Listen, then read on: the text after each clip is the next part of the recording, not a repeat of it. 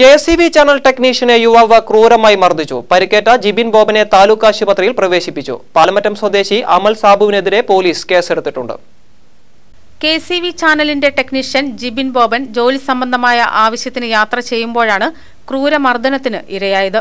Palamattam Aikkaramattam Akhil സാബുവിനെതിരെ Kothamangalam police കേസെടുത്തിട്ടുണ്ട്. കീരമ്പാറ ഊഞ്ഞാപ്പാറയ്ക്ക് സമീപം വെച്ചാണ് സംഭവം. ജിബിൻ ഓടിച്ചിരുന്ന മാരുതി ഓമ്നി വാൻ തടഞ്ഞു നിർത്തിയാണ് അഖിൽ ആക്രമണം നടത്തിയത്. അഖിൽ സഞ്ചരിച്ചിരുന്ന ബൈക്കിനെ ജിബിൻ ഓവർടേക്ക് ചെയ്തുവെന്നതായിരുന്നു കാരണം. വാഹനത്തിനുള്ളിലിട്ടായിരുന്നു മർദ്ദനം.